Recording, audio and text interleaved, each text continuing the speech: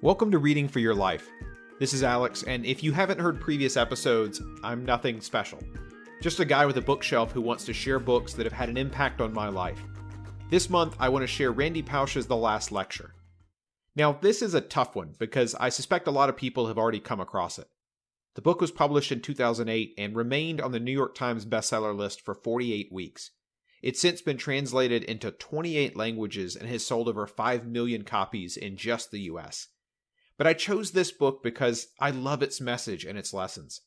As I record this, it's about 6 days to the winter solstice, the longest night of the year. All over the world, some of the most beloved festivals have sprung up in this dark and cold time. We gather together to share food and warmth and candlelight. This year, I think it's important to remember what's most important in life, and this is a great book for those lessons. This book is ultimately a summation and a continuation of a lecture that Dr. Pausch gave at Carnegie Mellon University in 2007 called Really Achieving Your Childhood Dreams. The lecture was given as part of their Journeys series, formerly called Last Lectures, which is a not uncommon theme at various universities. If you Google Last Lectures, you can find similar series at the University of Oklahoma, Loyola, and Monmouth. Professors are asked to consider what their advice would be if they only had one lecture left to give. The video of the talk, still on YouTube, has nearly 20 million views today. If you haven't seen the lecture or read the book, I highly recommend both. I first found the book entirely by accident. I was lucky enough to have the opportunity to participate in a summer study abroad program in college. So in the summer of 2008, when this book was released, I had spent about a month living in a small Tuscan hill town in Italy. Now, the fact that I have a podcast about books probably tells you that I'm a pretty voracious reader. So when I travel, I usually carry a book or two with me. The problem with long flights, like say 7 hours to Europe, is that I almost always finish whatever I've brought along. I don't remember the exact timing, but at some point in the trip, I found myself in one of the larger cities, probably Rome, and decided to stop by a bookstore for something new to read. I know what you're thinking, and yes, almost everything was in Italian.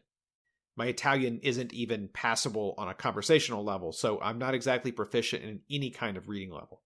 Thankfully, the bookstore had a small English language section, and in it, prominently displayed, was The Last Lecture by Randy Pausch. I knew nothing more than I liked the little rocket ship on the cover, and that the sticker on the front said it was a bestseller, so I bought it. The book's a pretty easy read and not really that long, so I devoured it.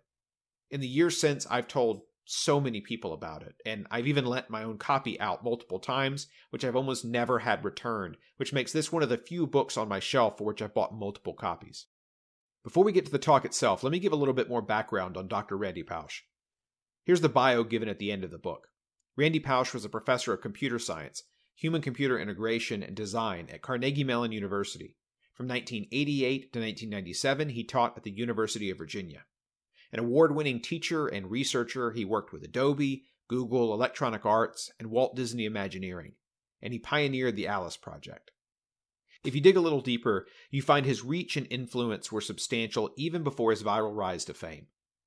Pausch authored the World Book Encyclopedia entry for virtual reality, and I recently read Jaron Lanier's Dawn of the New Everything, in which he remembers Pausch as a contributor in the early VR community. You may not know that Lanier literally coined the phrase virtual reality, so featuring in his retelling of the birth of that nascent technology is no small thing. If you listen to a few Last Lectures, people tend to espouse big ideas, which is no surprise. If you've only got one opportunity left to say something, you'd make sure that it was something important. Randy Pausch's Last Lecture is no different. To get more into the lecture itself, I want to bounce between the lecture and the book here, since they contain slightly different information. For the lecture, Dr. Pausch wanted to distill whatever wisdom he had to pass on in the time frame that he was given, which was about an hour. In the book, he takes us a little bit more behind the scenes of what preparing for the lecture was like, and we learn a little bit more about his family. I know I'd be intimidated if I was asked to distill whatever wisdom I had to give into a pithy 1-hour talk. Dr. Pausch wanted to provide whatever unique advice he had to share into something informative, interesting, and lasting.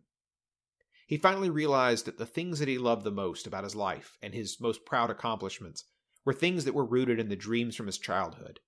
Starting with a list of his childhood dreams, things like being in zero gravity, working at Disney, playing in the NFL, and being Captain Kirk, he started to build his life story in PowerPoint format.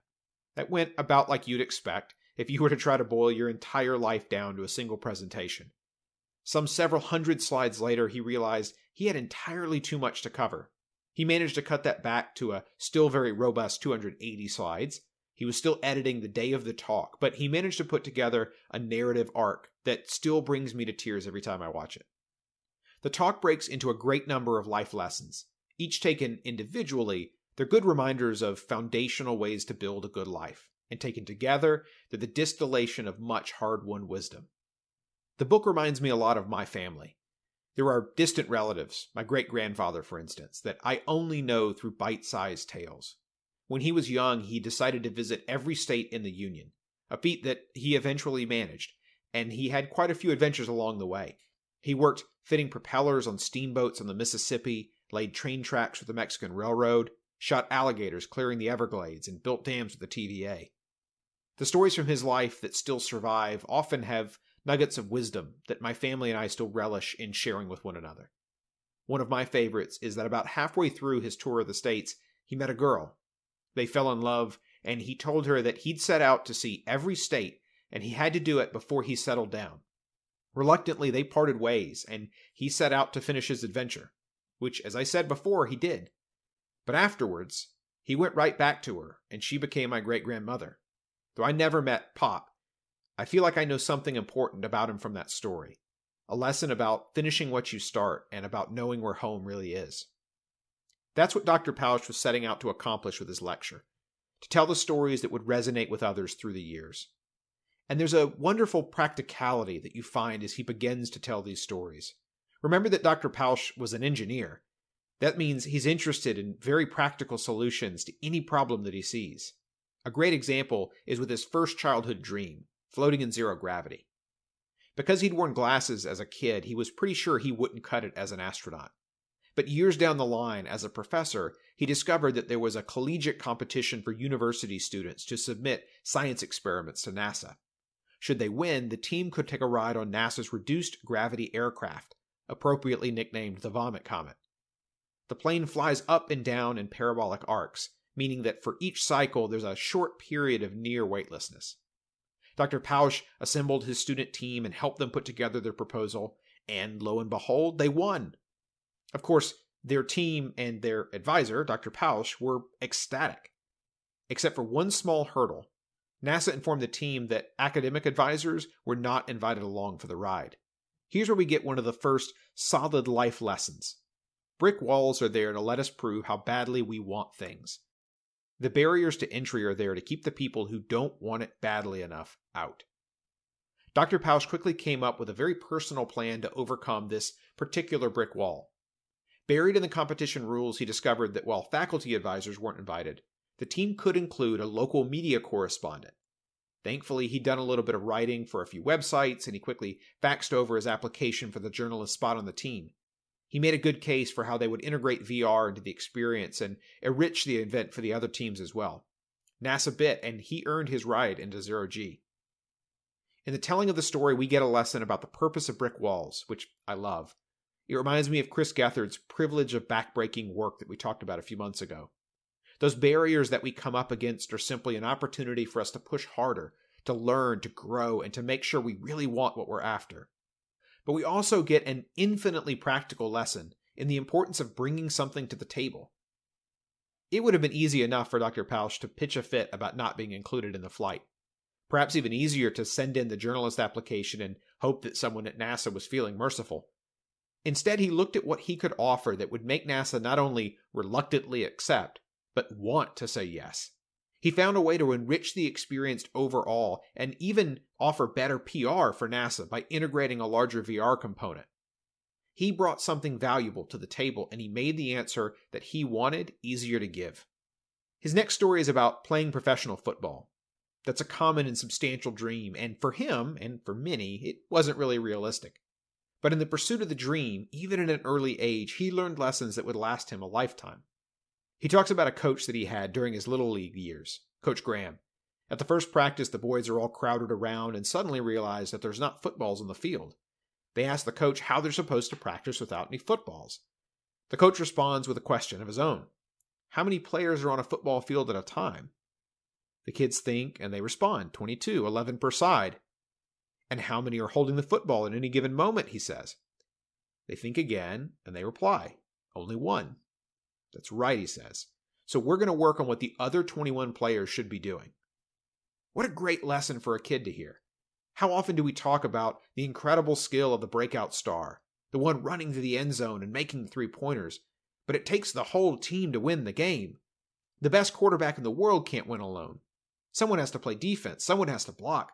Multiple players doing the fundamentals well, reliably, time and time again, is what makes for a championship team. The fundamentals are what make the big plays possible. Another great lesson that comes from his early football days is that of the head fake. In football terms, a head fake is a technique for throwing off an opponent. If they're watching your eyes and you move your head in a certain direction, the opponent's instinct is to move in the same direction to head you off. If you move your head purposefully in the wrong direction, the opponent may go left and you go right. Now, if you've ever played a contact sport, you'll know that the solution is to watch the player's hips. Wherever their waist goes, the rest of them's going too. But the other head fake that Dr. Pausch took away is more metaphorical. We find it in the life lessons that Coach Graham built into workaday football drills. Lessons about perseverance and pushing through adversity. Lessons about hard work and dedication to a thing that you care about. In learning those lessons, Randy was simply a kid playing a game, but by the end, he looked around and realized that he'd been learning something important the whole time. There's such a range of stories in the lecture. From Randy's wife Jay accidentally crashing one of their cars into the other one of their cars, we learn a lesson about the unimportance of material things. In a story about a student who barely earned their way into a program by sending a simple thank you note to someone who had no power to help them, but when that note came up during their evaluation, it made all the difference. We learn about gratitude as a matter of character. And there are great quotes galore, things like, hard work is like compound interest in the bank, the rewards build faster. Or, people are more important than things. Or how about, you can always change your plans, but only if you have one. There are little pearls of wisdom peppered throughout the book, enough to make you pause and think. But here's where I should stop and fess up to something very important that I've left out so far. Randy Pausch was dying. In 2006, Randy had been diagnosed with pancreatic cancer. He was relatively young and otherwise healthy, so he underwent aggressive treatment with a lot of hope. But in August 2007, he was told that the cancer had reappeared and that he only had 3 to 6 months of good health remaining. There was only a 5% chance that he would be alive in 5 years. I can't imagine what it's like to receive that news. In his telling, the nurse left him and his wife Jay alone in the hospital room. Randy, seeing his records pulled up on the computer, decided to take a look for himself. And when he found the scans, his only comment was, "My goose is cooked." He proceeded to count the tumors and was soon in double digits. He'd been invited to give the speech before those scans, so he faced a difficult choice on what to do next. Ultimately, he decided to give the speech. He readily talks about how difficult that decision was for both him and for his family, both the decision to give the speech and the whole process of preparing. His wife Jay also wrote about her experience of this time in her book, Dream New Dreams, Reimagining My Life After Loss. There's nothing to say but that it was difficult. There was limited time left and plans had to be made for how to care for Jay and the kids after his passing. Randy had aggressive treatments to prolong his time as much as possible. And with young kids and Randy struggling with his disease, there were difficulties of all kinds. But what I'm touched by most is how brightly the things that are important in life shone through for Randy at the end. Dr. Pausch had self-confidence in spades. It's evident when you hear him speak, and more importantly, it was something that he recognized in himself. That can rub some people the wrong way. There were critics then and even now who say he shouldn't have pursued the public lecture after learning of his diagnosis, much less followed up with opportunities that came after, including a Diane Sawyer interview, a book deal, or Oprah. Because Dr. Pausch outlived his initial diagnosis, there were even conspiracy theorists that questioned whether he was really sick to begin with. Independent doctors had to verify his diagnosis to try to silence the doubters. But of course, he eventually did succumb to the disease, just over a year after his 3 to 6 month prognosis. When I think about the fact that he outlived that estimate by less than a year, that doesn't seem like much time at all. But it was enough for the cynics in our world to question a dying man's story. I think there has to be more to it than ego. After all, how does one fuel one's ego when one is nearly certain that the end is nigh? The death of the ego is a common concept in Jungian psychology and certain Eastern religions. Some people even take psychedelics to induce the experience of ego loss, that is, the complete breakdown of that sense of self. When I think about receiving a terminal diagnosis, I can imagine my own ego responding in two very different ways. The first is utter and complete war against the inevitable. Death is the ultimate ego ender. We're all going to die one day, but putting a deadline in the near future to the end of yourself is serious business. Denial would be so much easier. Anger would feel justified. Doing anything and everything to stave off a death sentence would be perfectly reasonable and sane. But the other response is what we see from Dr. Pausch. Acceptance. Not enjoyment or revelry. He made it very clear that he'd trade his disease for just about any other, and he was more than open to whatever course of treatment might make a difference. He wanted to be the 1 in a million that beat the disease, joking with his oncologist that he hoped to one day be on the brochure for the practice. But how many of us, if given 3 to 6 months left to live, would accept the end well enough to use the last good health that we had to spread a message passing on what we'd learned about living a good life? He still made time for his family. He planned with his wife for the inevitable end, making difficult decisions that would see his family supported and safe after he was gone. He traveled with his kids, building memories that would hopefully make it through that childhood threshold and still be with them as adults. He made videos of himself playing with his children so that they could look back at the relationship they'd had with their father. He wrote for them and left them memories to unpack as they grew older. But he knew that he'd be gone. He never had the chance for the serious talks that many parents share with their children. A heartfelt discussion at a late-night dinner table. Sage wisdom the night before a wedding. He'd be gone. And as hard as it is for each of us to believe, the world would keep turning without him, as it will one day continue turning without each of us. All that remains is the imprint that we make on those who remember us. We invest our time in one another to create ripples in their lives. Those ripples can be positive, reaching out from your family and friends into joy and goodness in the world. Or they can be negative, resentment and anger spreading like waves in a quiet sea. Dr. Pausch wanted to continue teaching his children after he was gone. His wife's book shows us another powerful view of the same story we hear in the last lecture. Gone are any doubts of an unreliable narrator or self-aggrandizement. Jay tells us about their early relationship, watching Randy as a father to their children. From his fierce love and protection of their kids to his playful streak demonstrated by his fondness for making animal pancakes, to his puckish streak exemplified in playful pranks that he and the kids would play on Jay, a game she remembers as Scare the Mommy. But we also get an incredible view behind the scenes of one of the most stressful things that can happen in one's life. As Jay comments in her book, there's nothing scarier than hearing you have cancer unless it's your loved one has cancer. The perfect life that they'd begun building together, a home, 3 children in 5 years, even participating together in a local sports league, it all ended when their doctor gave them the diagnosis of pancreatic cancer. To announce the situation to their family, Randy sent an email. He wanted to share with everyone at once, to assure them that he'd be doing anything and everything that he could to fight the disease, and that he and Jay had planned for every eventuality that they could. There were savings, a home for the family, life insurance, and systems in place to ensure that Jay had every form of resource going forward that could be planned for. But what Randy asked for was support for his family when he was gone. He already knew that Jay was a superhero mom and did an incredible job as a caregiver for him as his disease worsened and for their children. But he knew that the emotional support of family was the last vitally important piece of the puzzle. In her book, Jay shares his email. It's to the point, direct.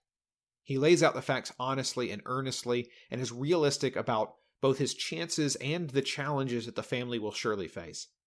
Again, I'm stunned by his courage in the moment. Think about how easy it would be to crumble in the face of a death sentence. Even for the world's greatest optimist, facing one's own mortality may be the hardest possible ask.